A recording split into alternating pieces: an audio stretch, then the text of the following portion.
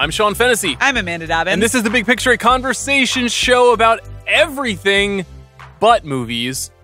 Amanda is headed out on leave soon, so we're banking episodes. I had an idea. What if we just had a whole episode that didn't talk about movies? That's probably not actually going to happen here, because... Yeah, people didn't obey the rules, right, Bobby? No.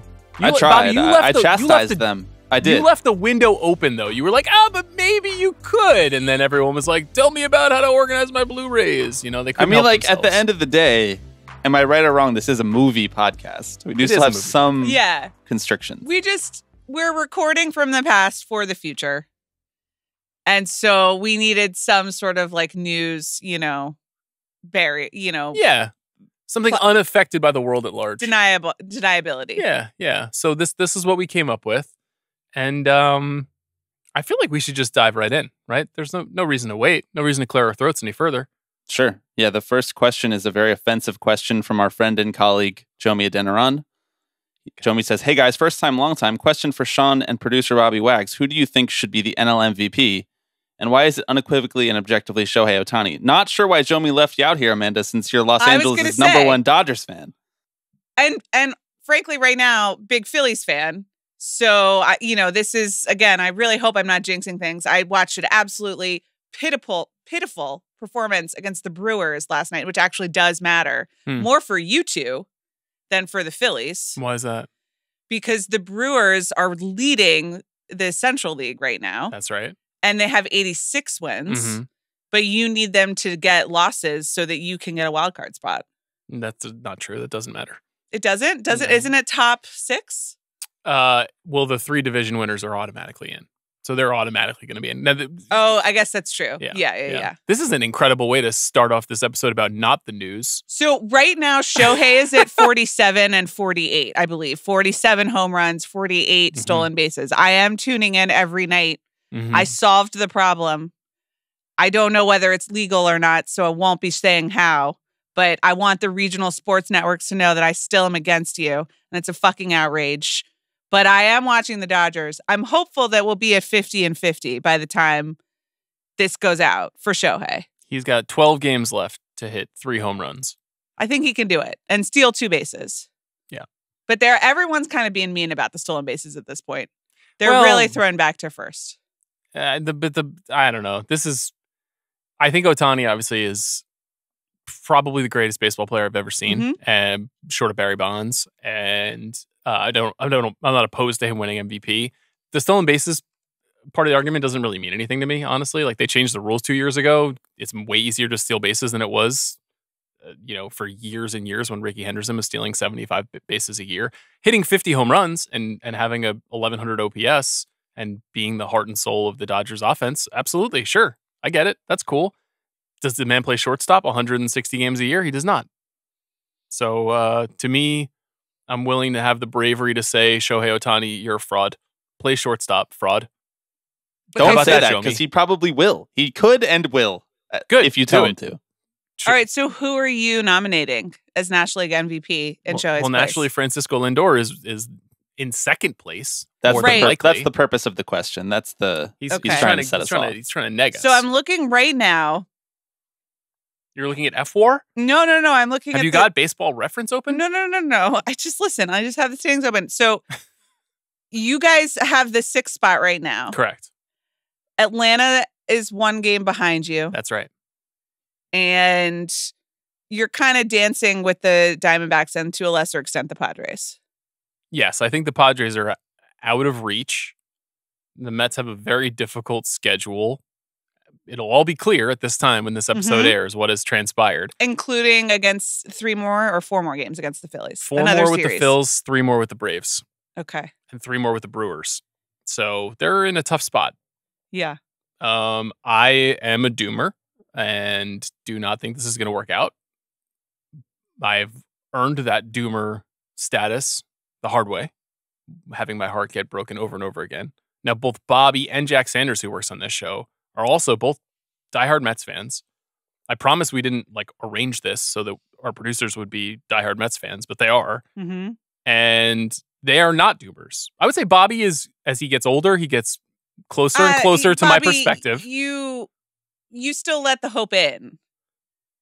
And then and then you're crushed publicly. And Jack, to his credit, has been steadfastly positive this entire season.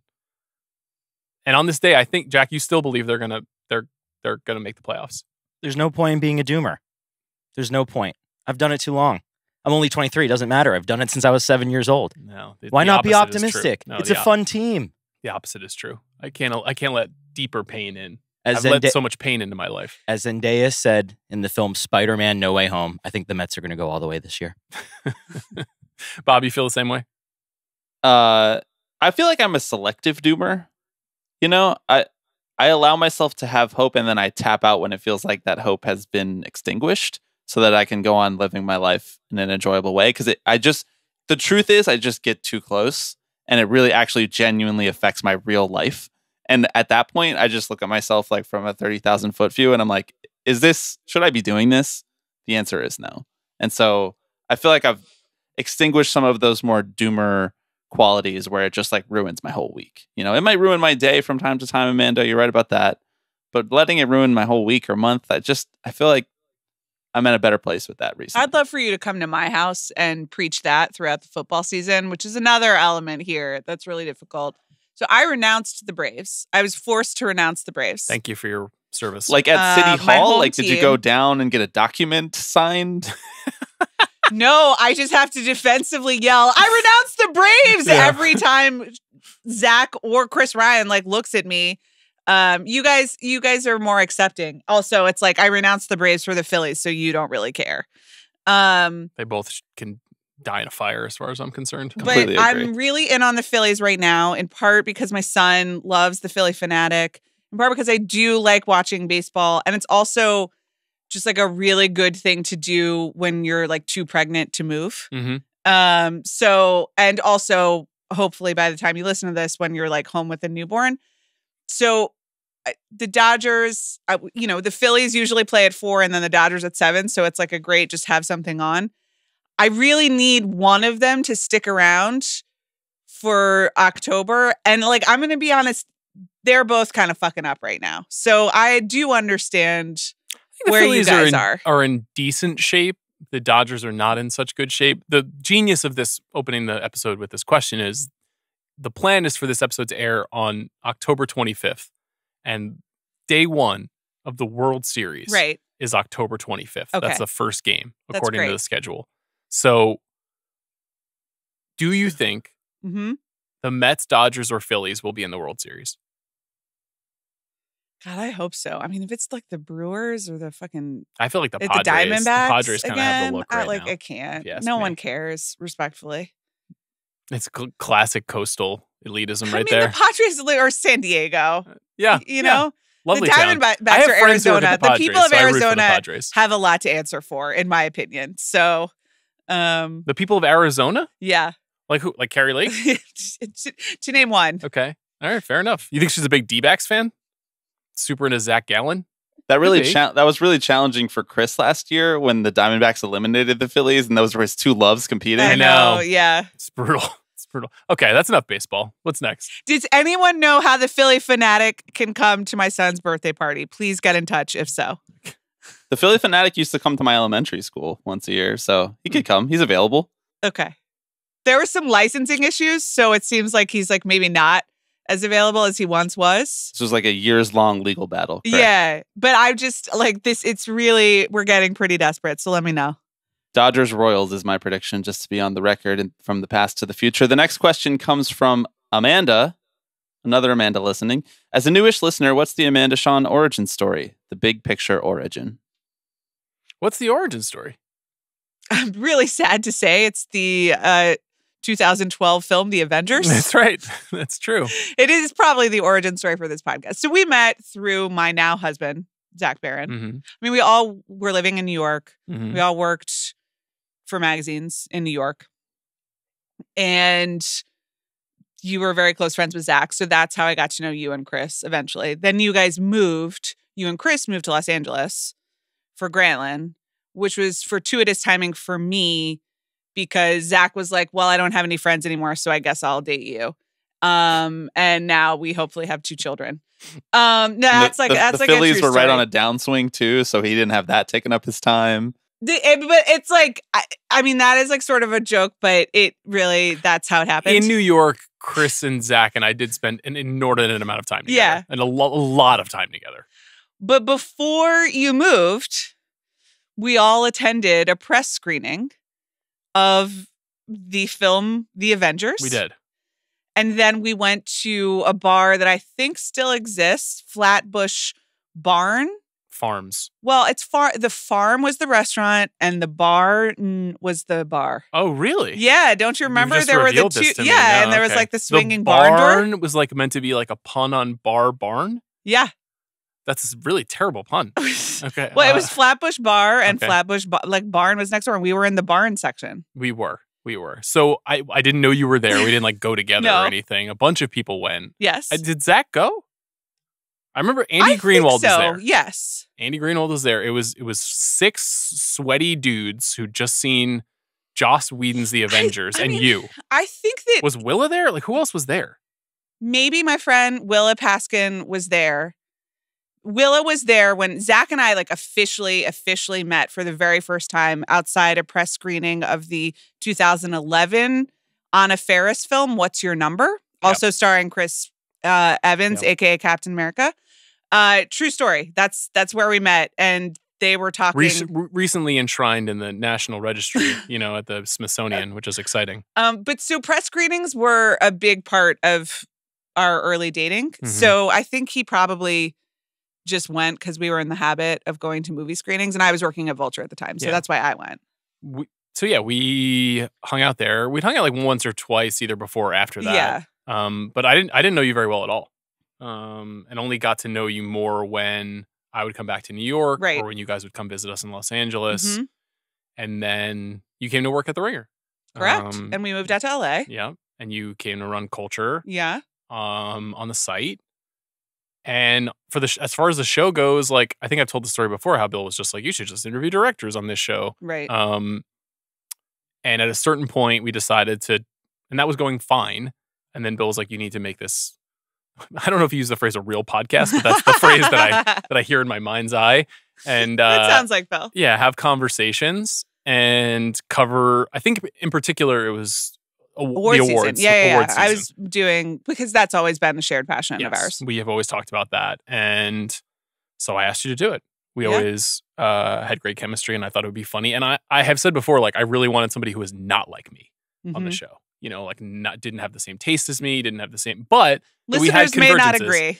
Well, no, I mean, obviously it worked. Like I certainly don't think that was the wrong idea at all. But that's pretty much it, right? Like, is there anything? There's nothing else to it. Bobby did not start out with us as a producer, but you joined maybe like a year and a half in. I actually joined right before Amanda joined. So okay. That was this fall that I got brought on full time at The Ringer. I was an intern right before that. I did a couple episodes of the interview show, and then pretty quickly right away, right, it became the conversation show. And you as were well. in LA, and so you were also coming to a lot of screenings, which was a halcyon time for all of us. And then the pandemic hit, and then the show changed forever. Well, I mean, what happened is Frog Sheriff happened, the Deacons Hall of Fame happened, and then the show changed. And I'm happy that it changed, but I do have some misgivings about what it has become. I have to be honest about that. I know that people like it. This was not my life's goal to be a clown on a show that I host, but now that I am, I just have to accept it. Yeah. It's if I meet anyone who listens to the show, I promise I'm not like that all the time. Yeah. Sometimes. Sometimes, I mean, and we've been doing it all together for a long time now. It's been 6+ years we've been doing it. That's crazy. That's right. David asks, given that you guys started the podcast in 2017 or 2018 thereabout, do you find it challenging to come up with reasons like the movie draft to discuss some of your faves before 2017? I don't find it challenging. I think it's not as natural because the conceit of the show is contemporary movies. There is another podcast on the Ringer Podcast Network that you frequently peer upon. Which show? Sports Card Nonsense? Yeah, Sports Card Nonsense. I think honestly, it's more challenging to find. We just did a podcast this week, I think, according to the spreadsheet, about a great movie called Anora. Yeah. And that was really fun because it was like, oh, I love this movie. So it's honestly the new movies that we're like super jazzed about are sort of like instant classics are actually harder to come by, which is like the nature of movies. Yeah, I think so. It's funny you say that too, because this summer, as you know, I always try to keep a positive spirit about the state of movies. Sure, but, yeah. Famously. But I do genuinely look for the good in movies, if not the movie industry and the state of the movie world. And I think that this past summer was like, it was like an okay summer. Every movie was 3 stars. You know what I mean? There were no movies where I was like, God, it's my favorite movie. So it's nice to be heading into a season now where I've now seen, said this about Nickel Boys. We said it about Anora. A couple things where I'm like, wow, that is actually, I've not seen something like this before. I mean, and that is kind of always the way, which is, you gotta wait until the fall. The summer is the blockbuster dumb season, smart dumb season. Yeah. And then all the prestige movies come out. To this question though, I enjoyed doing the Sidney Lumet episode. Yeah. I enjoyed doing the Philip Seymour Hoffman episode. I think it would be nice if we just did that a little bit more frequently. Candidly, it's more time to put into an episode like that, especially since we're twice a week, sometimes 3 times a week in the second half of the year. And sometimes it's harder to get people to care, which I find a little bit frustrating, but I do understand why that's the case, because people just want things that they know. They don't, in this format of podcasting, they don't want things that they don't know. Mm-hmm. They want to discover like a 5-minute recommendation. They don't want a 90-minute recommendation. So it's complicated to know when to do it. For example, I really want to do the same thing we did for Lumet for Altman next year, because he would have turned 100 next February, I think. Oh, wow. But that's a huge deal for me. Yeah. And it's a lot of work. It's a lot of movies. A lot of movies. And how do you do it right? And there's multiple books about Altman, and it's thorny. It's complicated at times. Like some of those movies are not even available. Yeah. Does it make sense to be devoting all the? I want to do it. You should. You should do. Actually, you should do like your own little scripted thing. That takes even more time. Yeah, but it's October.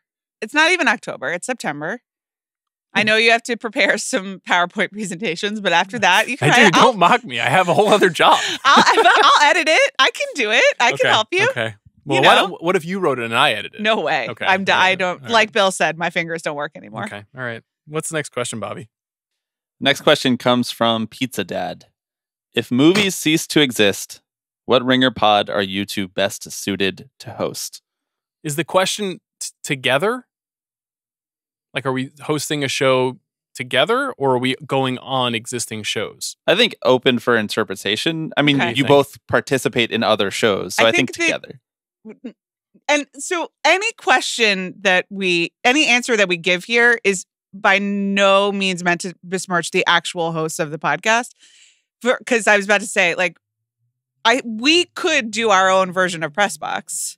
Oh, yeah. But like Brian Curtis and David Shoemaker are amazing at that. There's nothing wrong with that show at all. No, it's wonderful. Yeah. But like, that's an interest that, we both have. I guess if movies don't exist, then Rewatchables doesn't exist. Mm-hmm. I do already host a different podcast called Jam Session, which I remain eminently qualified to host, given that that Jam Session comes from Juliet and Amanda, and that's still my name. Those were the only qualifications needed for that show. I don't think I knew that. What matters to Jam Session Island is decided by a committee of 2. That's right. And I'm one half. So... though, you know what? Maybe you could be a guest on Jam Session while I'm out. Juliet is looking for guests. JMO session, perhaps. Yeah, there you go. I thought it's not really a podcast, but I thought of a short, like maybe TikTok series that I could host for the Ringer that I think I would honestly be amazing at. Okay. And this is also... Okay, so we recorded a draft that hasn't aired yet. But I had one of these classic moments where there was a question posed during the draft that I didn't have an answer to in the moment, but now I have a great answer to. And it's like, what job do you think that you could substitute in for and do perfectly or do better than the person doing it? Mm-hmm. So I think that we should have a TikTok series where And it can start with just NFL catches. And NFL touchdowns, but you show me the video and I, using my eyes and common sense, will decide whether or not it's a catch. You're or the not. sports decider. I am the sports decider because you guys have just lost the plot. You know, like it is absolutely out of control. I understand that there are rules and you're reviewing the rules and you're changing the rules and we have all the replays, and it's an insult to the people watching at home who can use their brain and decide whether that looks like a catch or whether that doesn't look like a catch or whether that looks like a touchdown. There would be like a 40-week like TikTok segment on pylons alone. I have so many thoughts about the pylons and why that counts. But, you know, we can start with the NFL, then we can move to like NBA or, you know, any other decisions that need to be made. In 30 seconds, just with my brain, with this noggin, can make every decision that you need. And I feel like that would be amazing Ringer content. Yeah. I'll call Roger Goodell. Okay. See what he thinks. What was the question? What Ringer pod are we suited to host? That was free content. That pod doesn't exist. Yeah, that just you call pitched? me. I know, but just call me. I'm available. I think they should make me the host of every single album. Taylor Swift. The sad thing is that like, aside from Taylor Swift albums, you could do so many every single album podcasts. I was thinking about finding a way to communicate this to the audience of this show. This is important to me. We always are like this. We're not critics, right? We say that all the time about the pod. Yeah. And the reason why I say that is twofold. One, we're not performing an act of criticism because we're having a conversation. And that doesn't mean that we're not thinking about critical ideas, but I see what the act of criticism is very different from me and you hanging out and talking about what we thought about something. Right. And the other thing is that I am a trained critic who literally went to school to learn about criticism and ran music criticism sections of magazines for a decade. Right. Like, I deeply understand what it is to be a critic. And I assure you that this is not criticism, what we're doing on the show.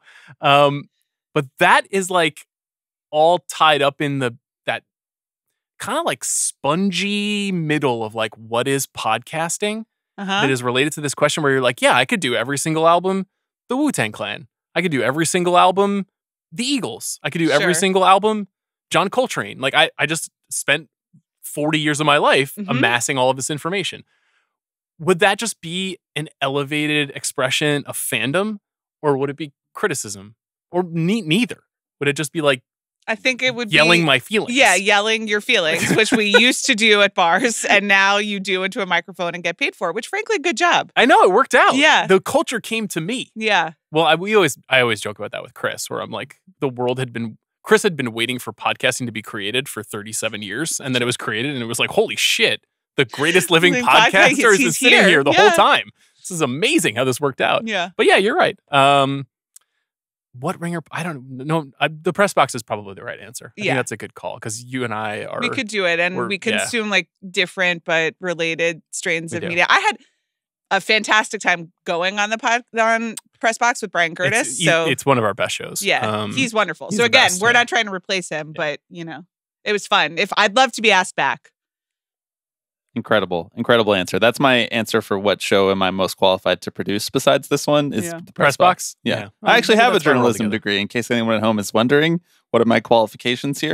I don't. I have no formal training except for, you know, knowing what a catch is. So sometimes that's enough. Yeah. You know? The trenches, trained by the trenches. Okay, our next question here in this very serious journalistic endeavor is from Cush Jones. And Cush Jones wants to know, appreciate it, Cush. Dream JMO guest, dead or alive? Cush slash. Good. You guys remember that? Jerry Maguire? No. Gore Vidal. That's a good one. The first person who came to my mind was Marion Cotillard. You know, I think a lot of people think that JMO is about conspiracy theories, but we're about truth. You know, does she have the truth? Does she know the truth? I think that she has perspectives on a lot of important global events. You know, different ways of making movies, different ways of different lifestyle. You know, she's got it all. So I think it would be funny. Also, she's on the morning show, season 4. So you should get her on Jam Session. That's what you need to do. Yeah. I feel like she's just loose with her opinions. I mean, that is why I want her on JMO. Yeah. JMO, I don't know. JMO is not about guests, you know? It's not about like booking high-level talents. It's about cutting through. I don't want your press tour talking points. Yeah. You know? Get that out of here. I want people who've never made anything to come on JMO. Also, I kind of want Oliver Stone, right? Like, he is that's a good one. Original JMO. It's true that without him, there is no JMO. There's no denying that he is sort of the Plymouth Rock of what we make at JMO, which I'm just prouder and prouder of every day. I can hardly believe how big it's gotten and what a huge part of my life it is. Next question. Andy asks, fiction and nonfiction book recommendation. I don't read fiction anymore, as you know, but I am reading a nonfiction book not about movies at this exact moment. There was a gift given to me by my dad that is called The Snakehead by Patrick Radden-Keefe, which I think is his first book of nonfiction. Okay. Which is about a crime syndicate related to illegal immigration and human trafficking that is entirely run by an 80-year-old Chinese woman.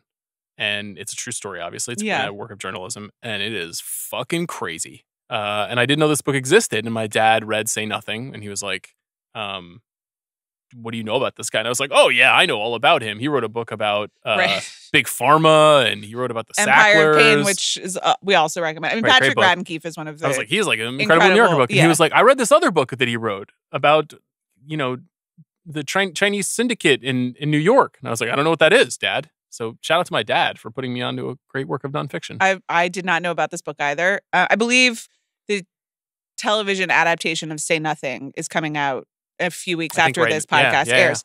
If you haven't read Say Nothing, that's just great book. Number one. Unbelievable. I have several recommendations because I like to read. I am currently reading the new Rachel Kushner book, Creation Lake, which I am enjoying. I think it's very good. What's it about? It's sort of a spy novel. Mm-hmm. It is about a woman who used to work undercover for one of the American agencies and now has gone private. And she is investigating an eco-activist group in the southwest of France. Okay. But that makes her sound... Well, I don't know whether it makes her sound like... Who's the good person and who's the bad person and where your alliance is and who's doing the right thing is very much questioned throughout ambiguity. We love it as a literary theme. This book was recently the subject of some, you got to love a good literary takedown in the London Review of Books. But so it's sort of like, it was also shortlisted for the Booker Prize. So, it's Rachel Kushner. I'm enjoying it. Just want to say, I think it's good. Will it land the plane? I don't know. I'm not there yet. I will also shout out the new Kate Atkinson novel, Death at the Sign of the Rook. It's the latest in her Jackson Brodie series. She's my favorite living novelist, probably. That just came out. So, and also Freeport's to mention. So that's good. And then I have 2 nonfiction books for you also. Shoot. Number one is just my friend's book, Selling Sexy, Victoria's Secret, and The Unraveling of an American Icon by Lauren Sherman and Chantal Fernandez, which just came out and is also very good if you care about, I don't know, fashion or retail or business or... What if you care about lingerie? Sure. Okay. There you go. Are you passionate about lingerie? I'm sure that you've purchased something at Victoria's Secret in your life. Yeah. Yeah. We all I'm have. a married man. And then the other one is my comfort book, which is The Vanity Fair Diaries by Tina Brown, which came out several years ago. I reread it because I couldn't sleep. But it's an amazing book about the 80s, about what boomers did to us, about magazines, about my hero, and also very readable. So, I don't know. There you go. You came prepared. I did. I like books. That's my physical media. Yeah, but no one listens to a podcast about books. Yeah. I do listen to more books now. I do actually listen to the New York Times book review podcast now because Gilbert Cruz, the editor, and our friend relaunched it, and he has the most famous authors in the world on just hanging out. It's pretty cool. Are they good at potting? Yeah, some of them are. Who's been the best so far? Jonathan Franzen. Thank you. Jonathan Franzen should have a podcast. Do you remember the blog post that they did during the pandemic that was like this was a New York Magazine blog post, and it was all these authors' bookshelves, which was like a good idea. And most people were like, some people had the Billy and some people had, it was just like, what do you use to shelve your books? And then Jonathan Franzen just like sent construction instructions for the bookshelf that he handmade. Very special guy. He's elite. I think the culture has completely come back around to, oh, holy shit, the world-class novelist of our time. There was like a dip there for like 5 to 10 years where we're like, oh, he's so annoying. But then you go back and you read Freedom and you're like, motherfucker, the corrections, these books are unreal. He's amazing. Lots of birds in Freedom. Yeah. Yeah, hell yeah. Yeah. We love birds and we love to fly. What's the next question? And to be clear, you just don't care about fiction anymore, despite all that. Well, when the culture turned against Franzen, I turned against fiction. That's just a fact. The next question comes from Zach. How would Sean and Amanda rate... This is not Zach Barron, I promise. How would Sean and Amanda rate each other's general email etiquette? This is an amazing question. I have so many opinions about Sean's email etiquette. What's my email? Like, I don't even know what it is. Well, it's a little... It's like texting with you in that it's a little Jekyll and Hyde, And sometimes you get the real... It's either like... So there's a person that we all know and hate called Plain Sean. And Plain Sean is a literal person who can be on a plane just like turbocharging through work and correspondence. And you suddenly get like 45 emails and a lot of calendar invites and some loosey-goosey big picture ideas and like pun intended, but also not. And also like some really specific plans about like we should go to this mall on this day. It's like he's just locked in to the documents. And so Plain Sean communicates very tersely and exclusively with severe punctuation. And like the highest version of Plain Sean does come from Sean on a plane, but it doesn't always have to be on a plane for you to get some Plain Sean style correspondence. Mm-hmm. It's really at its core, it's downtime, Sean. But it's not downtime. It's like efficiency, Sean. And I would group that in the category of the guy who doesn't want to say hi to you at the supermarket. Even though you're one of his literal best friends. But then sometimes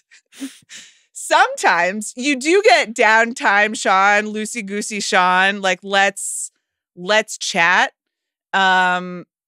Exclamation points are used then. Mm-hmm. You might get like a second or a third response. Mm-hmm. This is true on text and email. Sometimes you get like a forward with a joke and you're just like, wow, having a good day over there.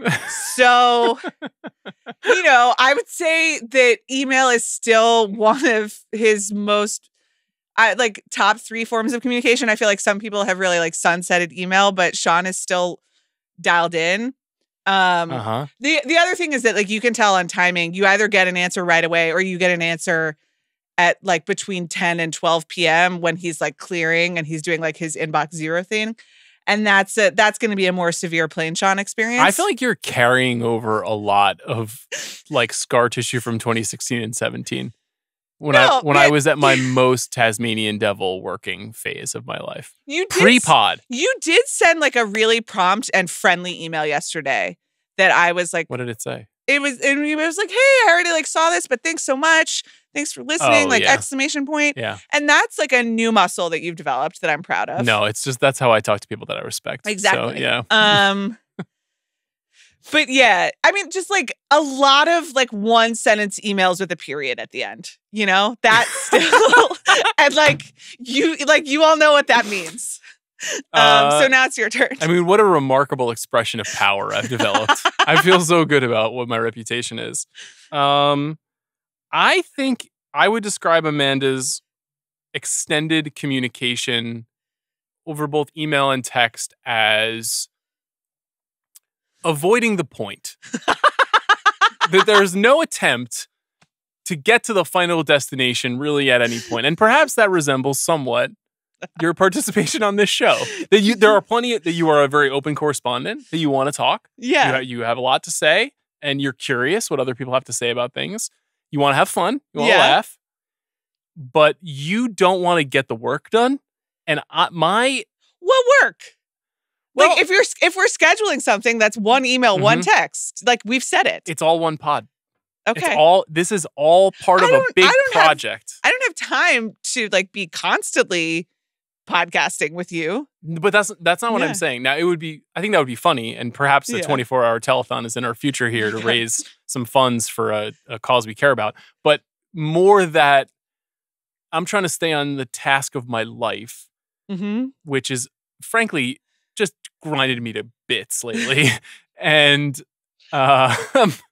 so I try to, like, the terseness is an expression of that time is money thing that I feel inside me, that very Long Island aesthetic of like, what are we actually doing here, folks? Yeah. You are not operating in that way. You are operating in a like, did you see this hat? I like this hat. And I honestly, I'm not mocking you. I respect it. If I could get on your level, I would be sending hat texts and be like, I liked this. This was cool. But and the precious few things that I have that energy about, I know you don't care about. Yeah. And I'm like, did you see the new Arrow video announcement for the Blu-rays coming in December? Like, you don't want that text from me. I have text chains for those things. I guess it is like a fairly daffy style of... Yeah, it's great. I mean, I have nothing negative to say about it, but I genuinely every day I'm like, Amanda is so weird. This is a true thing that you say very often, but like you don't think really translates. Like that other people don't really understand the depths of the weirdness. Because there's been a big mission to make me the weirdo of the show, which I respect. You are. I am weird, but you are also, deeply disturbed buying $9,000 teacups. Off-topic weird. Yeah. And you're like, you're in, as my daughter would say, a phase of mom. Like you've extended into like a mom experience where you're just like, did you see this book over here? Or did you see this story over here? Like you're just like, there's a lot of stuff like floating, and you're just like, because when you have kids, you're like just trying to hold it all together all the time. So when you see something that distracts you, you're like, oh my God, over here, and then you have to turn back and look at your kid. You can't happen for too long an extended period of time. I admire your style. I think you've done great things with it. Okay, thanks so much. Emails, you're not really an emailer, so I don't really have a lot of feelings about that. I am past email. Yeah. That is the one thing I would say. It's like I'm not really going to respond. That's kind of the thing that they don't tell you. But like you don't really have to respond. I email a lot, but almost entirely for this show. Yeah. Publicists, screenings, booking guests. That's what I do. Within the first couple months of me producing this show, I remember you saying like, you're a good emailer. You know how to write an email. And I'm like, what did you think was going to happen when I got here? Like, did you think I was going to be completely incompetent of communicating with people over email because I was 22? Some people, it's really tough. Yeah, you're just like, oh, we're not going to get anywhere in the text format. We're going to have to take it to the phone or in person. And that's okay. People have different strengths. Yeah. I'm just having like a realization wash over me as we're having this conversation because I never podcasting quite this way. Mm-hmm. But my dad was in town a few months ago, and we were hanging out with him and my stepmom and my daughter. And my daughter, who's amazing, is pretty high strung. And my dad was like, "Yeah, she's just like you. She's really high strung." And I was like, "Oh wow, you think I'm high strung?" And then I like started going through like the entire last decade of my life. I was like, wow, I'm pretty high strung. Yeah. And sometimes you can't see yourself until someone shines a light upon you. Yeah. So perhaps you've been able to see yourself more clearly, as I have recently, as a daffy lady in the world. I mean, I guess so. I don't know. It's just sometimes I'm like, if we're going to talk, I'll just tell you what I'm thinking about. And sometimes it's a hat, I guess. Yeah, sometimes you see this hat? I like this hat. I don't know. It's a great stand-in for whatever it is you're on about. I don't know. Okay. I was really on the fence about pulling that question in, but I'm glad I did. The next question comes from Emily. Mm-hmm. If the entire show got stuck in an elevator together for an extended period of time, What do you think would happen? Is Chris included in this? Yeah. Why not? It's a big elevator. You know? And is there air conditioning or like ventilation in the elevator? Because Let me just call Emily in. She's actually in my other room here at my apartment. So this has been like a recent point of concern because here at the office, just because it was very hot in Los Angeles recently, and the only way to get to the parking structure is through a elevator that is definitely not ventilated. I mean, I don't know what the industry standards are or whatever, but it is like suffocating. Mm-hmm. And I've obviously been like quite pregnant. And so in that situation, I would be like full blown panic, like calling ambulances. Mm-hmm. If it's not that, I feel like I would just like sort of sit down and like not help and tune everybody out at some point pretty quickly. And you would go through a phase of like real anger and frustration, and then quiet, and then some real what's the meaning of life stuff. You nailed it. Chris would just be doing bits. I mean, work. like, Yeah, honestly, for sure. I know all I do is like pitch shows starring Chris Ryan, but like Chris Ryan's stuck places. Yeah. And I like trying to that. figure out how to get out, Yeah. but also keep the morale up. Like stuck on a funicular, Yeah. stuck on a ski lift. Just and like yeah. assessing the various dangers, you know, and like Yeah. what occurs to Super, him yeah. is like how to triage the Mhm. situation. Yeah. Stuck in a vestibule that won't, the spinning door, you know, and I'd it's like him and to- another guy I'd and like they're in to it think together. that Bobby and Jack would be the fairly practical people in terms of like, have we contacted the authorities? I think that they would know that they should try to hold it together Yeah. in front of the grown-ups, but I think secretly would be freaking out because nobody wants to be stuck in an elevator. I'm just telling you right now, I would not do well stuck in an elevator. I don't love small spaces like that. Oh, so it's a claustrophobia situation. Kinda, yeah. Okay. You know, like I'm totally valid. I've been very stressed out about it the last few weeks. So I think depending on the size of the elevator, I would do all right for like up to an hour, but anything beyond that, I would be upset, not having a good time. I think Chris would start talking about water supply really quickly. You know? Yeah. I think he and I both would really have to pee, so that would be an issue. Yeah. Yeah. I'd prefer to not get stuck in an elevator anytime soon. Yeah. Just put I that out also there. hate when technology that should function close to 100% of the time doesn't work. So I would just be going off about that. Probably try to find blame for that. Did you ever see the M. Night Shyamalan produced film Devil? No. It's about 8 people who get stuck in an elevator, and one of them is the devil. Oh, that's pretty good. Incredible. To log Bobby's line. point, you know what I would actually do though, while I sat down on the floor and withdrew, is I would get my phone out and I would try to figure out like which corporate entities are responsible for me being stuck in an elevator, and I would fucking send some scathing. You want to know who would be back on email? It's Amanda Dobbins. Just being like, this is the reason, you know, like, why don't you take this and put it in your PowerPoint presentation, you assholes? So that's how I would spend my time. Okay. That's an interesting question. Are these all social experiment questions? Is that the idea? Not all of them. Now we're going to get into some movie questions, and you yelled at me about that. So what do you want me to say? Next question comes from Darius.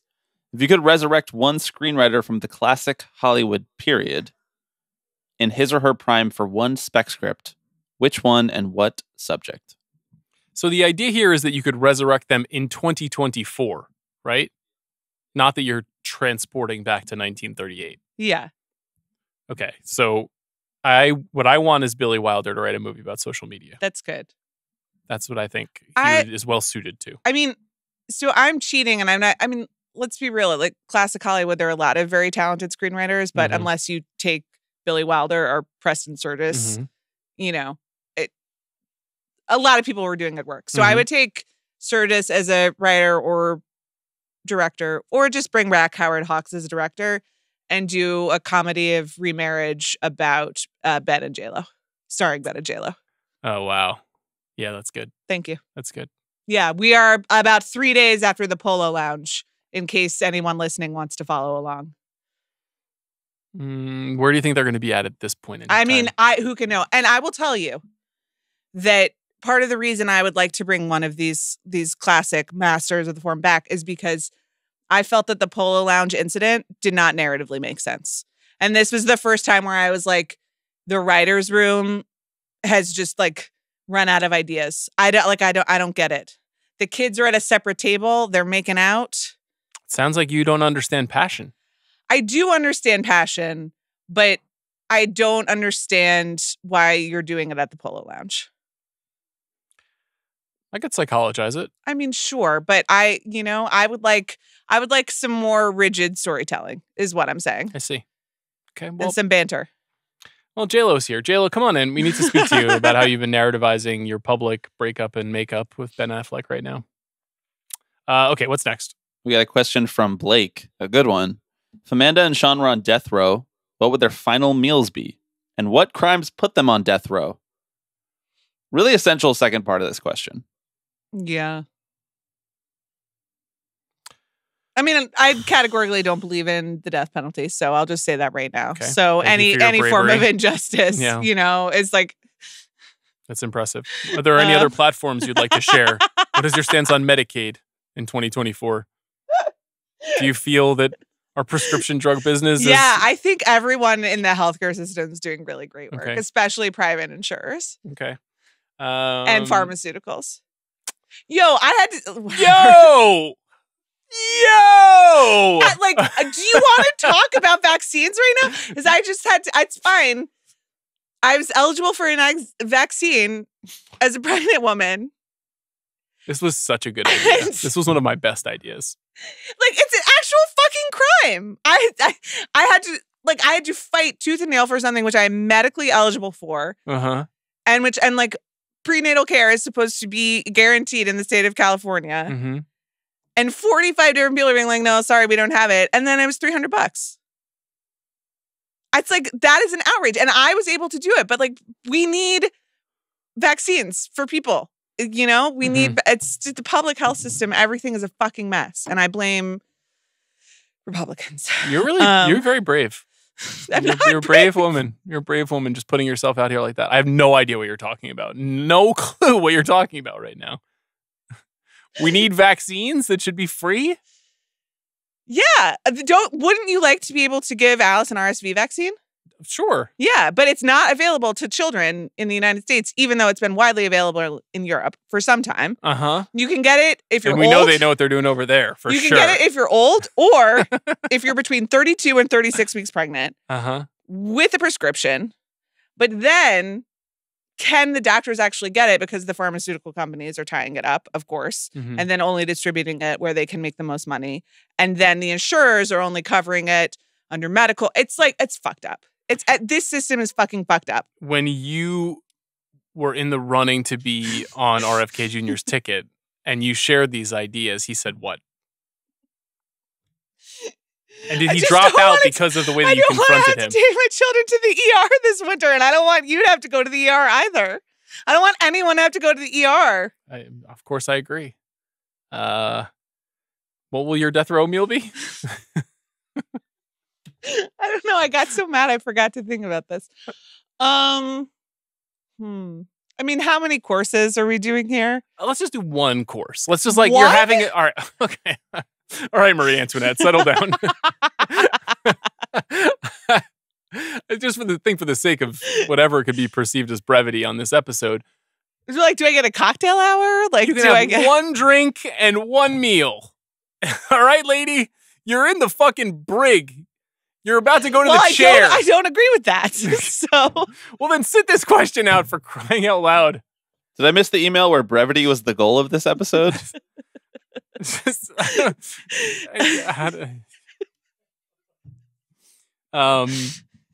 You know what I really like is chicken parmesan. Yep. Great answer. Great answer. You have made it for several New Year's. It's always a great tradition. I love chicken parmesan. I love to make chicken parmesan. I love to eat it. I love to go to just like a real red sauce checkerboard Italian joint and just get like a big fucking plate of chicken parmesan. I've never gotten that and been like, what a mistake. I'm always like, God, this fucking rocks. Now, if you put on top of that an old fashioned or a gin martini, forget it. Yeah. It's a great night. That's just America to me. Just feed me invented Italian meals that were actually invented in America. Right. I mean, mine would trend similar, which is that I would have a Negroni and then probably spaghetti vongole. That's great. Some version of pasta. A seafood pasta. Yeah, get a full stomach. Yeah. Before they light you up full of lethal injection. Well, neither of you said which crimes you committed, so maybe you don't want to indict yourselves. I assassinated all the private insurers and redistributed It's the very wealth. clear that murder is the crime that Amanda has committed. There's no question about The that. episode of JMO right before Amanda actually commits that crime is going to do 10 million downloads. What's a crime I actually could credibly be seen as committing? I don't think I'm a murder guy. I'm definitely not a thief. I'm a little afraid. I'm a little afraid of breaking the law. It's not something I want to do.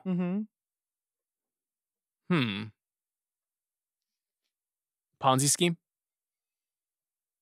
You can feel it when a draft is going awry. Yeah. And I'm like, I got to start stacking lies on top of lies. Pretty stressful. That's true. And Are you're they putting living you a on lie death for row for a Ponzi scheme? I mean, those guys should be put to death. Well, but they're responsible for like millions of people's livelihoods being taken away from them. I agree. And so should like sports owners, but Whoa. Hey, settle down. I mean, murder is the only real death row, right? I don't believe in death row, but I'm not asking you about that. Like maybe a political assassination. Okay. I mean, if you attempted to assassinate a despot in a foreign country, they wouldn't put you on death row, more than likely, right? That's true. they'd probably give you the Presidential Medal of Freedom for that. Maybe. Okay, Connor asks, who of the emerging stars of industry will be nominated for or win the most Academy Awards? Tough one, right? It's hard. Because to graduate. There's a world where the euphoria effect happens and all of them go on to incredibly successful careers. Or there's a chance, and I say this with respect, that this is Beverly Hills 90210 and that this is what they are known for forevermore. I'm not saying it's as popular as Beverly Hills 90210. I'm not saying it's as frivolous as Beverly Hills 90210. But sometimes when a world is set so concretely in your mind, especially with young actors, it's hard to get out of that mold. What about David Johnson? Well, he's off the show. I know. Well, that's why I was like, he was there and he transitioned out before he got like fully. One of the best parts of Alien Romulus, for sure. Yeah. Wonderful in Rylane. Yeah, you can see him having a bigger career as an actor. But like, I don't know, Marissa Bella looks like she should be a movie star. I mean, she's got that thing that, right. Mahala is the same. They both have the thing that you're like, I want to know what's going on in that person's head. That's like, yes. It's like you're beautiful and there's something going on behind your eyes. That's the whole story of movie stardom. And they both have that. So if they pick good parts, Marissa Bella unfortunately picked Amy Winehouse. That wasn't great. Yeah. That didn't work out. Not her fault. Didn't care for that. No, she tried. I think there's a world where it's Ken Leung who becomes, in the second half of his career, the Swiss Army knife for actors and could be nominated for Academy Awards. Unfortunately, Ken Leung is also the answer for the next industry-related question. Bobby? Who's my pick? No, I was saying that Ken Leung is also the answer for the next industry-related question that you have listed here. The next question comes from Tom. Which industry character would be the best third chair on JMO? I mean, it's clearly Eric. It's not even close. I would love to book Rishi. Sure. I think Rishi, I'm not saying I agree with his ideas, but they are provocative. Mm-hmm. Sort of feel like that one might be unpublishable here on the Ringer Podcast Network. Well, these are mature conversations, and sometimes they need to be had. That Rishi episode, man, I'm still floating off that one. That was some wild shit. That was like Rounders 2. I was like, this is sick. You guys just made Rounders 2 with Rishi? Amazing idea. Anyway, what's next? Okay, Joseph asks a very normal question. You have to watch a January 6th movie made by one of the following directors. Which do you choose? Aaron Sorkin, Michael Bay, or Clint Eastwood? Absolutely sick question. There's only one answer for me. For you, it's Aaron Sorkin. No, it's Michael Bay. Oh, okay. No, it's because like you can't trust anyone to actually try to like you need the most cynical, like boneheaded version. You know, you can't have anyone like folding in any ideals. You think it should be like Momoa for Q Shaman? That's what I'm saying. Yeah. Like you just have to. I mean, the thing is so he made 13 Hours, right? The Benghazi movie, which is not his best movie, and I can feel him trying a little too hard to have something to say in that movie, even though there's nothing to say about it. And I don't know, like. To me, what I like when Clint is like, I understand this better than everybody. Yeah. And sometimes he's so right, like in Sully, and sometimes he's so talking wrong. To a chair, an empty chair. Sometimes he's talking to an empty chair. Do you remember that? Yeah. Yeah, that wasn't great. I didn't love that. And I don't always love the man's politics. Yeah. But again, Richard Jewell, a brave act. He cares about journalism. He could be the third chair of the press box. We're 1 week away from. I honestly just almost called it the rural juror. What is it called? Juror number 2. Sure, juror number 2. Okay. Could be good. Yeah, sure. Could be good. I think I'd rather see a Michael Bay movie at this stage of my life, but I'd rather watch prime Clint Eastwood's version of the January 6th movie. I think that's Where's fair. Bay at? How following up Ambulance? Ambulanc? Yeah. Why are you saying He that with was such briefly- disdain? You said that was a 5-star masterpiece and one of the best movies of this decade. You said that I fucking on this love pod. that movie. There's no disdain. The disdain is for Hollywood that has abandoned Bay after he just created billions of dollars for this husk of a city, and then they turned their back on him the minute it became convenient. How dare you, studio chiefs in Hollywood, reject one of our cinematic masters? I'm not done. Frankly, he should be given 2 more franchises. Transformers was not enough. Why can't Transformers and G.I. Joe? Let's put them together. And then bring in the Teenage Mutant Ninja Turtles. And let them... Okay, I'm done. Okay, great. Next question comes from Jonathan. Amanda, in honor of my current Parks and Recreation rewatch, what would an Amanda Dobbins treat yourself day look like? Okay. So I haven't seen this Parks and Rec episode in some time. So it's like we're locally based, right? It's really just I think it has to be like within reason. I'm not like it's not like suddenly we're like it's not like I'm on the private jet to Mallorca. Okay. No. All right. So Los Angeles. Okay, can I at least control the time of the year? Yeah, I would say so. Okay. So it's summer.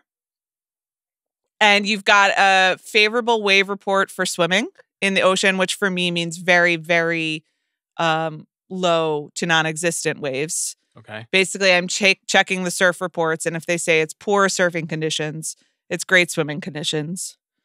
So you don't set an alarm clock. You wake up on your own time. Why are you looking at me like this for? It's not a hat. It's a real question that someone asked. Continue. I'm sorry that you wake up at 5 a.m. every day. I'm sorry too. I'm deeply sorry. You're going to have the coffee of your choosing at home and a coffee cake of someone. I'm really passionate about coffee cake. Okay, great. I think the Porto's coffee cake in Los Angeles is a really Porto's is obviously not slept on, but it's only $10. It's really insane. I don't know what they're doing. It's excellent. Anyway, so hopefully someone has brought that to your home. Okay. Then you make it to the beach. And as we've discussed, it's a nice summer day and it's swimmable. So you hang out the morning in the beach. You go swimming. You want to get there before the crowds are too intense. Also, here's our beach etiquette, everyone. We do not play loud. We don't have a speaker. We're there. We aren't listening to music. We're there to enjoy the sounds of the beach. Okay. Then we have maybe you have a book because you don't have a child, which is really nice, or maybe you want to spend it with your child. It's up to you. Then you're done, and then are All right, let's think about this. Okay, so seafood lunch. Depending on where you go to the beach, I like Malibu seafood. The point here is that you kind of want fried seafood and French fries, and tartar sauce. Don't give me your macro stuff, Bobby. Then you're going to find your way home. You're going to take a nap. That's really important. Then you're going to wake up and you're going to make it to what? I was asked. Continue. 5 p.m. movie of your choice. I think this podcast is being released on the day that Conclave is released. That's right. And I have to tell you, I'm so excited to just go to Conclave as a civilian and just watch a highbrow dumb movie. Did you already go as a defense contractor? I'm just going to show up and I'm going to be like, this is definitely taken from an airport novel, but it's fancy actors in fancy clothes. And I can't wait. And then dinner at your local Houston's. And you got to get the artichoke dip. What you want for the entree is up to you. I mean, I can never not get the chicken sandwich, so this is kind of tough. You like Houston's. Don't look at me like this. I'm not judging you at all. What I've done is clear out. And then go home and get a good night's sleep. There it is, America, everybody. That's conspicuous consumption. That's what it'll get you. What do you want me to say? My treat yourself day. No one asks. I want just Amanda Dobbins. A giant fish bowl the size of my head full of Sour Patch Kids, and I want to smoke a fat blunt at 9 a.m. in the morning and just sit on my couch and watch horror movies. That's it. That's the only thing I want, and I probably won't be able to do that until 2047, based on how my life is going recently. But when I get to that day, it shall be a great day. Mm-hmm. I shall be finally at peace. I probably left out some idle online shopping that you do on your phone, if we're being very honest. Maybe during the trailers for the movie. Okay, thanks for filling in on that. A hat! I like this hat. I don't know. It's maybe this is the day that you buy that weird hand cream from Instagram, Maybe. And you keep it at a pump by the side of your table. And then it has retinol in it. Do you know about retinol? It's weird how I was sent to hell in the middle of my life after committing no sins. They were like, it's time to go to hell. Do you know what retinol is? Retinol? Yeah. Nope. I know what retcon is, and I know what hypnol is. Vitamin and none of the face things. I mean, it's good. You're being very expressive. Definitely understand what you mean. It's a not really. I mean, it can be delivered in many different forms. It's a skincare ingredient that stimulates rapid skin cell turnover. So it's an anti-aging. I can't believe you still haven't seen the substance. You just explained the substance to me. Yeah, I mean, this is actually going to be the thing. What if I walk out and I'm just yeah, about the substance? I think it's in play. I know. I mean, it's definitely speaking to ideas you're interested in. It's just the execution is what I'm concerned about. Yeah, but so you can't use retinol every day, and you exfoliate every day. So I don't want to introduce retinol into your life. Okay. You got to build up tolerance over time, but you can't use it when you're pregnant or when you're nursing. So I'm off it right now, but I'm excited. Got it. I can't use the hand cream either, but maybe on Treat Yourself Day. Definitely. I'll be sure to make that day happen for you as soon as I can. What's next? Do you guys want to do this next question about child rearing? Sure. He's in a great emotional space. Pizza Dad is back. Pizza Dad has another question here. As the parent of a toddler, I often wonder... Wait, hold on a second. Is this man a father of pizza? Is it an individual pie? I have the Federal Bureau of Investigation looking into the nature of Pizza Dad. Hold on. Speaking of parenting, sorry, I just got to read the whatever. I just got a text from Zach. Knox has requested that Myrna, our nanny, take him to a police station. Just a little sneak preview. Things to come. This is not good, but that's an incredible text message. Wow, propaganda from the 2-year-old. Incredible. It's hard because it's we're really trying, and there's the book about jobs that he loves, and we're yeah, fireman, firewoman, great stuff. And then he's police officer, and just but it didn't work. have some thoughts about it for him when he comes of age. That's an incredible text message. You don't know why he wants to go there. He didn't say. He could want to Rebel Ridge it. That's true. It's true. You're right. It's true. In general, we haven't gotten a lot of responses to the question why from him. So you're right. We don't know. Nonviolent disarmament. That's what his interests are. Exactly. Yeah. He's like the Batman of 2.5-year-olds in the Los Angeles area.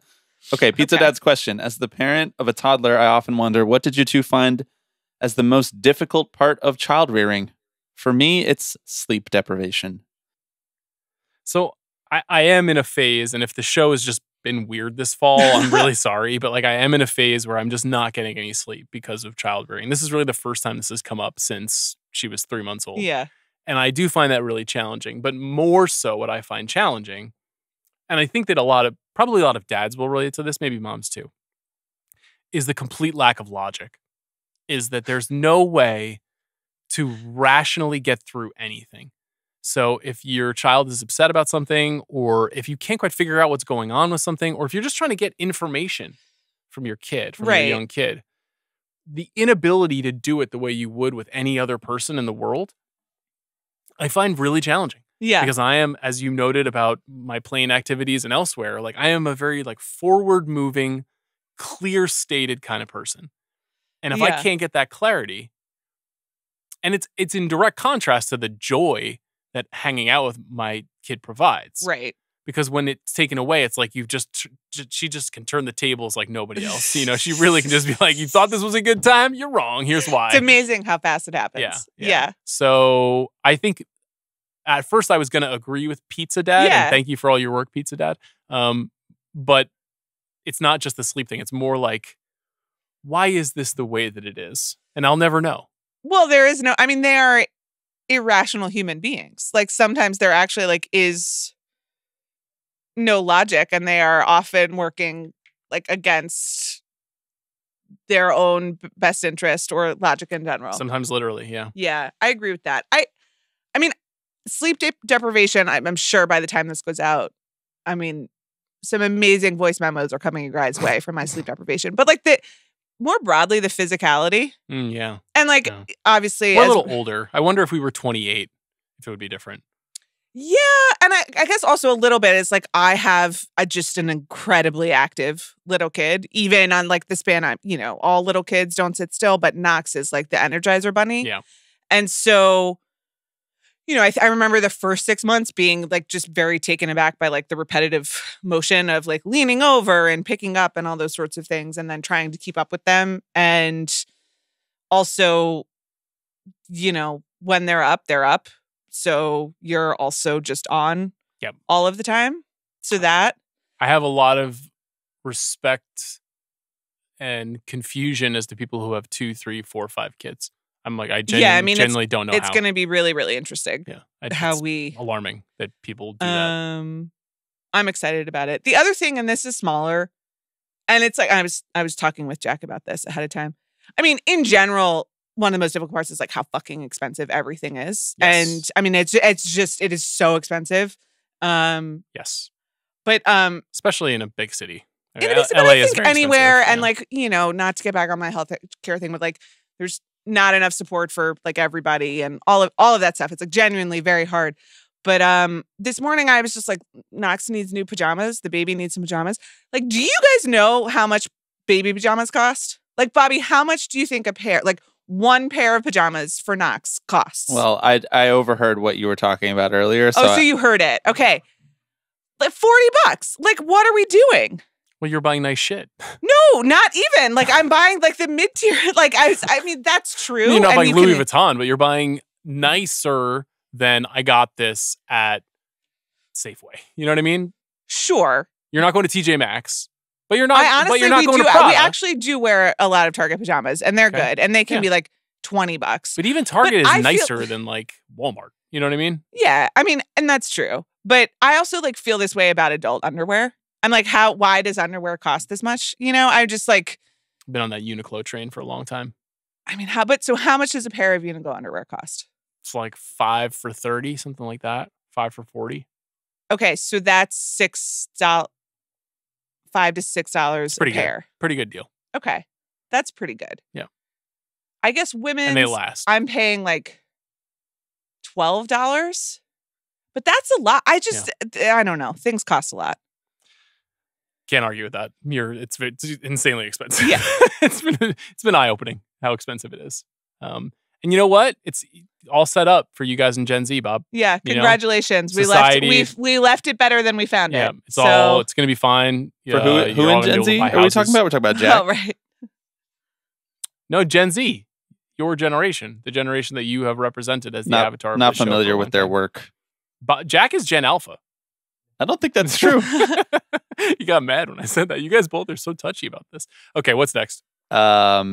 Next question comes from Jason.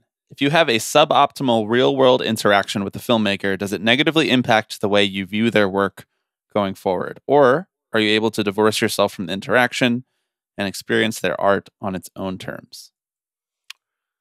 I genuinely have not had a lot of negative real-world interactions with filmmakers.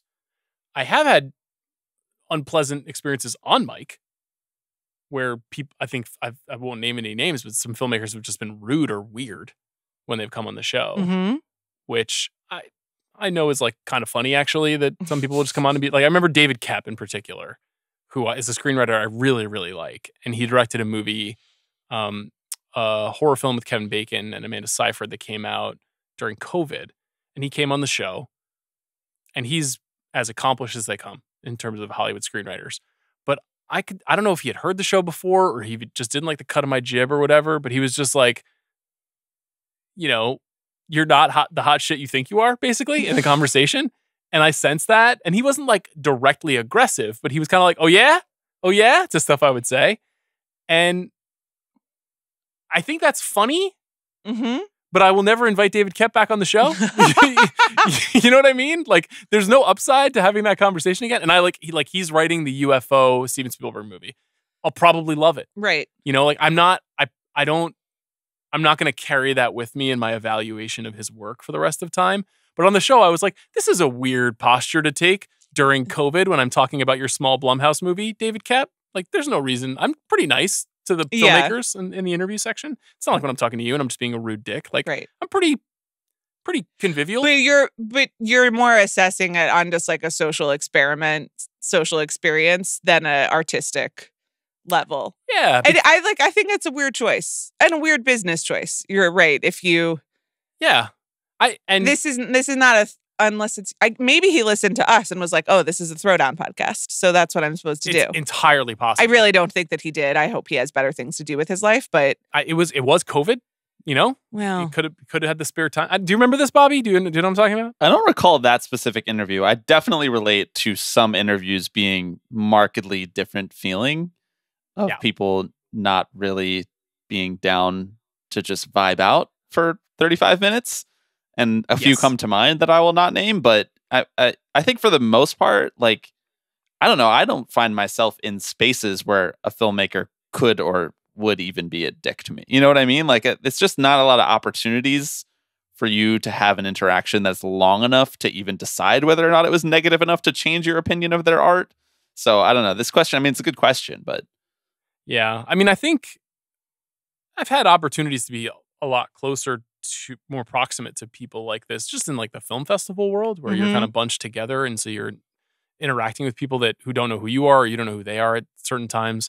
But this is going to sound Pollyannish, but like most people are pretty nice. Like nobody is like, very few people like at a film festival, like, get out of my way, I'm a big fucking deal. Like that's kind of, that era is over. And if you are a person that is like that, you're usually surrounded by 10 people and you would never be allowed to have an interaction like that. There are some exceptions, of course, but for the most part, when I read the question, I was like, I thought more of what you were saying, though, like 4 to 5 people who've come on the pod and just been dicks. I'm like, why are you here? Like, just don't do this. It's okay. You can skip it.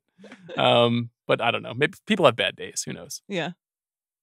You don't want to reveal that actually, like, Alex Ross Perry is the worst hang of all time.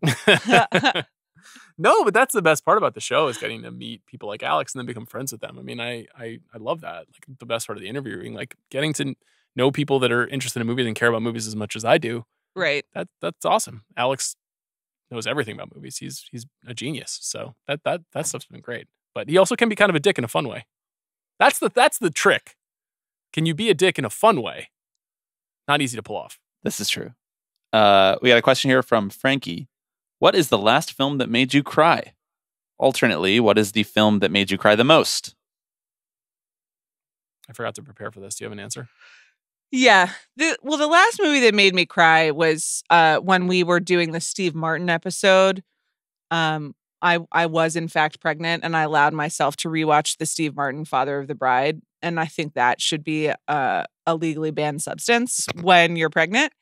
And then I mean it's a wonderful film, but things got out of hand, shall we say. And then honestly, the film that has made me cry the most in my life is when I saw Armageddon when I was 15 years old. I just like that is actually factually true. I was 15 years old and I watched it and I like didn't recover for several days. That's very funny. Well, I guess like I don't know what my answer would be for the made you cry the most. I got really choked up at movies like The Lion King, when I was 11. Mm-hmm. And I was like, they did Mufasa like that? Yeah. This is outrageous. Like I didn't know that they could take him away. Right. Meanwhile, your daughter's like, I don't care. Good riddance. No, she's like, Scar is the man. Which is an incredible take from her. She rules. The movie this year that made me cry? I don't think there have been any new releases that made me really. Horizon and American Saga Chapter 1? I was sobbing throughout the whole final act, which is actually still kind of like a prequel. I don't know. The complete incomprehensibility of it had me in tears. So what happened with the Venice screening of part 2? I never saw any footage from that. He was doing some interviews, but I never heard any like reviews. Was nor it did not I. screened for the press? I don't know. That's what I'm saying. That's a good question. Mm-hmm. I don't know. I liked how he very solemnly was like, I believe I will complete chapters 3 and 4. Mm-hmm. But everybody in the room is like, sir, you won't. It's tough. It's really tough. Love Kevin Costner.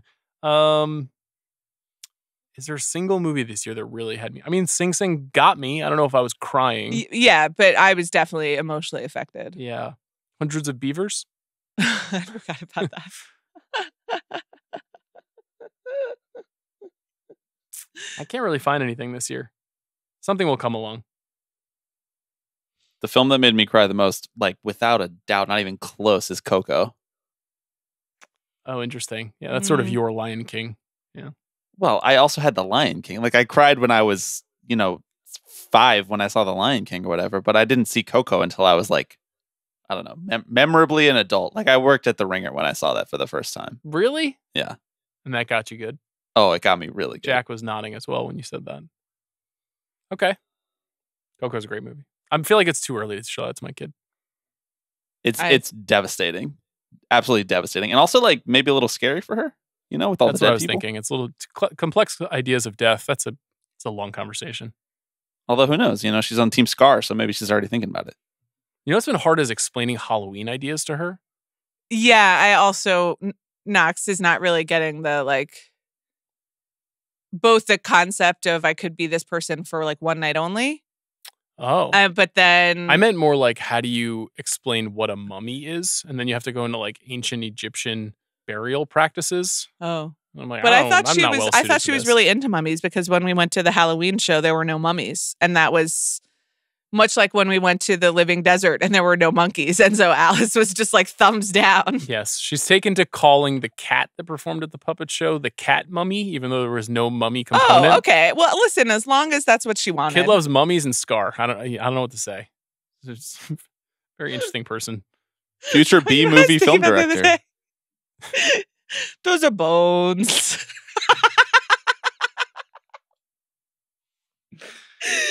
Just one of the funniest things Alice has ever said in her entire life about some, what were they, like hyenas eating a bunch of bones? We went to in Palm Springs, the Living Desert, which is kind of like an open air zoo, like a more open terrain zoo. And there were hyenas and the man came around to feed the hyenas and he threw like ground lamb into the cage, like just meat. And because Alice thinks that hyenas are dogs, she was like, those are bones. Like there were their dog bones that the dogs were getting. She was 2 when she said this. Weird kid. I love her. Okay, what's next? Joel or Joel, I apologize, Joel or Joel. Any update on Sean's custom garage shelving conundrum? I believe last time we had a mailbag, or last time we did an episode with Tim, you talked about how you were running out of space or something of that sort. I ran out of space. Yeah. So we're double stacking right now, which is just horrifying to me. I mean, like really nothing could be more painful. Okay. But I don't have enough room. So we're going to tear down my house. We're going to rebuild it. And we're just going to make the whole house is going to be a shelving unit. So I can fit all the media. My house, you haven't been over in a little while. I haven't. We've done some renovating. Well, it's not. Some soft renovating. Some really like rearranging because we had to make room for the baby, which involved asking my husband to confront the many boxes of junk or beloved t-shirts, depending on your point of view, hiding in various rooms in our home. And then for both of us to confront all our books, which is my version of your DVDs. Mm-hmm. And we have added a lot of shelving. And I think we found some nice options. Oh. Yeah. Okay. So maybe off mic you can share. Yeah. I don't even know if the guy who does my custom stuff is still in business. But I don't really have any space. Like literally there's no open space on the walls. Right. So that's the thing is that what am I gonna do? I don't live in a very big house. We tried to cull the books, and then I think between us wound up picking like 12 to get rid of. We it's our own disease, but I'm with you. It's okay to like physical possessions. It's okay. It means you have made a connection with the art. I use the library. I reread the things. It's great. Thank you so much. I love books. What's next, Robert? Lucy, tough one here. Would you rather never be able to watch a new movie ever again or never be able to listen to new music ever again, and why? This is not tough because we're 40 and over. So no new music. This is going to come up again in the next question, but does this include podcasts? I don't think so. It's easily I need movies. Yeah, same. We have a robust 2,000-year history of music to fall back on. This is true, but I feel as though I am further behind on movies, the back catalog of movies, than I am on the back catalog of music. Do you know what I mean? I tend to agree, but I've also staked a significant portion of my livelihood on being able to podcast about new movies. So, that's true. Yeah. Not when you switch to every single album, Sabrina Carpenter. Do you think Nora would invite me onto every single album? I think she would love to have you. Okay. We'll see. She's not listening, so it's okay. It's gotta be movies here. New music, I mean, I liked the Charlie album and I appreciate the work of Sabrina Carpenter and Chappell Roan. But it's fine. It's fine. What's next, Bob? Matt asks, Sean and Amanda, what are your 3 favorite cocktails? Matt would like you to leave out Negronis. I know, I saw that. I already tipped my hand here. Yeah. Rye old fashioned. Yeah. Whistle Pig would be nice if they got it. Gin martini. Mm-hmm. Hendrix. Mm-hmm. With a twist. Mm-hmm. What about just an old fashioned margarita? Margarita is my number one once Negronis are off the table. And I'm at the phase of pregnancy where it's like, you're going to drive me from the hospital to like Chili's happy hour and I will get the margarita the size of my head, Like it needs to be in a glass that big. Did you have a hospital margarita? So I had a Eileen and I were talking about I had a hospital margarita kit. Okay. Ruthie Barron, my wonderful sister-in-law, because this also happened last pregnancy. Like at some point, and there's like a Mexican restaurant in our neighborhood that I would walk by all the time, like with the happy hour, and the giant things. And I was like, that's all I want. So Ruthie got me a margarita kit to take to the hospital with, she supplied tequila, the salt for the rim, And like honestly, a really good lime squeezer that we were that now we just use it's like the best citrus squeezer. Okay. And then I think Zach was supposed to supply the limes. I didn't actually end up making the margarita in the hospital. Okay. But I did like very soon after Knox. Like once we figured out the schedule, like I had that 5 p.m.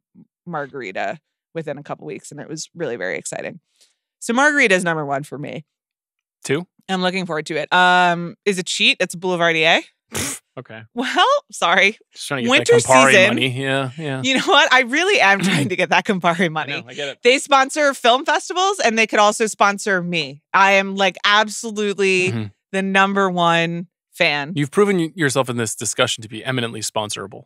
I think I am. Yeah. But that's okay. Definitely. You're gonna get to go to so many. Are they a sponsor of New York Film Festival this year? I'm not sure. That was a great party. Okay, then number 3. I'm not really a martini person, and aside from like a Boulevardier with the Campari to cancel, I'm not like a huge brown liquor person. Mm-hmm. So, Or like a vodka tonic. I mean that's sort of like a. What about a caipirinha? Sure, but I was gonna go more towards like an Aperol spritz situation. Okay. Is Just that a festive. cocktail? I mean, it has liquor in it. Yeah, Aperol is so light. I don't know. Bobby, verdict? Would you like? Does that qualify? Aperol spritz? I think a cocktail technically has to have 3 ingredients. So if you add the soda water, 3 I suppose alcoholic it counts. ingredients or 3 ingredients? What's that? 3 alcoholic ingredients or 3 ingredients? Fine. French 75. What's that? I think is that gin, champagne, and lemon. It's a Okay. New Orleans thing. And when Zach and I went to New Orleans, we went to the place where they make the French 75s, and they're very good. And Cool. he makes them every I once don't in know a while. that. Great. Yeah. Great recommendation. Okay, Wags, let's do like 2 or 3 more. Sounds good. Do you have any that you... No, just spin the wheel. Whatever you want to hear. Well, we got a great question here from Bong Legs. Thank you, Bong Legs. Legs. Who gets strokes when CR and Sean play golf? The people need to know. So can you explain what that means? Yeah, I mean, when you golf, there are people who have varying levels of skill, Mhm. and in order to make, when we play, for example, when I play with your husband and maybe Jeff Chow or Dan Riley or any number of our friends that we play with on a regular basis, some of us are better than others, and so to have games where 2 people play against another twosome, you've got to have strokes to account for the differentiation in skill. I would say I don't ever get strokes. That's what I'll say. Okay. I don't get, it doesn't mean I'm the best player because I'm not, but I would say I am the absolute median. I am like the average player. I'm the kind of person who shoots like 91 on a golf course. Mm-hmm. And I have like 3 really cool shots, 3 of the worst shots you've ever seen in your life, and then everything else is fine. Mm-hmm. Do you, when you play with my friends Katie and Becky, who are like my best friends and the best golfers that I personally know, yes, do you get strokes? Because they're better than you. They definitively are better than me, no question about it. I don't. They think won't listen so. to this. I don't think to so. Hear that, but in fairness, we play from different tees. Oh, okay, all right. So I think given that kind of fair enough. That accounts for it. I don't. Chris, I don't want to say. Chris can say Chris can talk about his golf game on his podcast. I try not to know anything about what happens when they play golf, so I'm not really able to answer this except to say, like, what I know about is when you guys almost get into a fight with other people on the golf course. Yeah, I think so. A lot of this is very overstated. It's happened like 3 times. One time it actually almost really happened. The other 2 times it wasn't real. I'm a normal man with normal feelings, and that's it. What's next? All right, we got a wacky one here. This one comes from Brian. Would you rather fight 1 horse-sized duck or 100 duck-sized horses? I need you to read that again. Would you rather fight 1 horse-sized duck or 100 duck-sized horses? I mean, this is really hard. No, it's so easy. We have a long history on this show of maybe Ducks talking are crazy about fucking fighting mean. animals. Ducks are mean. They are birds. They're such flawed creatures. What are they going to do? They don't have fucking hands. What are you going to do to me, duck? Give me a horse-sized duck 8 days a week. I'll fucking knock his teeth out. I'll knock that bill right off. What are you going to do? You're a duck. You're going to flap your wings at me? No. Fuck that duck. I'm taking that duck down a peg. I mean, I know, I'm in really treacherous territory here on a number of levels because I'm still living down the kangaroo incident. Right, exactly. Yeah, you were like, I can knock that kangaroo out. I know, and I didn't really. And then everybody was like, they're fierce beasts, apparently. They're killers. Yeah, but Protecting their Joey. But so are ducks.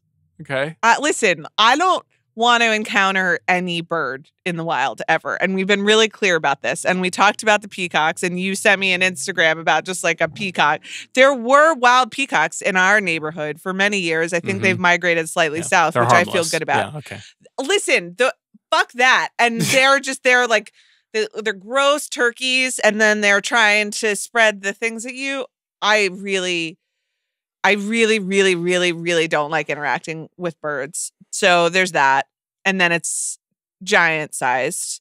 And so you do have to wonder in that case, does the supersizing affect its balance and general biological structure? Yeah. And does that make it more or less powerful? I'll just slash the ankles of that giant duck. Then what are you going to do, duck?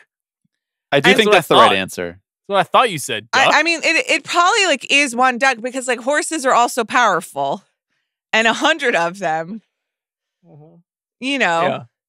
I'll be honest, I met some mini donkeys recently, and that was also an alarming experience. Anytime something is smaller than it should be, it is challenging. But they were so mean, and I was and there was only 4 of them. Do you think it was because of the audience, or what was the issue?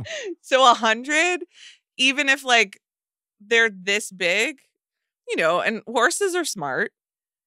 Are they? I think so. Okay. Yeah, they're regal, noble creatures. You would know the answer to this if you had watched Spirit Stallion of the Cimarron, which you so disrespectfully disregarded. So I guess I have to pick. Trying to score points with Gen Z again over here. I have to pick giant duck, but I don't feel good about this. So you're going with one giant duck. No, I'm going with one giant duck, but I'm scared. Get out of here, duck. Get that duck out of here.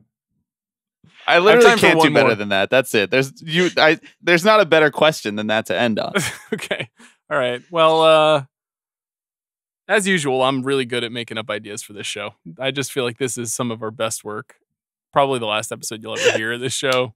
We'll have the Duck Bureau after us. Any closing thoughts? What do you feel like what are your takeaways from this podcast? What did you learn? I've wasted my life. I've created a mountain of nonsense, and I scale it every day. Okay. No, I feel good. Feel like we got a good thing going. I'm gonna miss you. I think it's all going well. No, I will text you daily. But all right, it's okay. I'll miss this. Yeah, but it'll be back. I will too. I tell you, wherever you are in the world right now. Hey, we had one question that we didn't get to, and it's fine because I didn't have that many answers. But people asked for fall recommendations. And if you're somewhere right now where you can get an apple cider donut, can you drive somewhere and get one and just think of me? Why won't you be able to have any? Well, LA is not sourcing up the apple cider donuts properly. I legitimately thought about being because you will be in New York in October. And I'm can you bring me home some apple cider donuts? I don't think those are going to keep. Right. And there were several issues, including would you actually do it? And the answer is probably not. But I'll put it in the mail for you. Yeah, but then by the time they get here, you know, you need the out of the fryer experience. Yeah. I'll send it on that duck when I kick his ass. What I'm doing right now in this moment while you guys are listening to the podcast is not as fun as eating a donut or fighting a duck. So figure out one of those two things. And what was that duck thinking? That he could come into my house and try to take what's mine. Here's the thing, is that the duck is like center of gravity is so like bottom forward. All he has to do is like one shot at your knees and you are fucking out. Yeah. Like you are down instantly. Yeah, let's see him try. And then he just pecks you to death. No, not in this tower of pain. Yeah. You can't touch me, duck, you fucking animal. You're going to fold. Okay.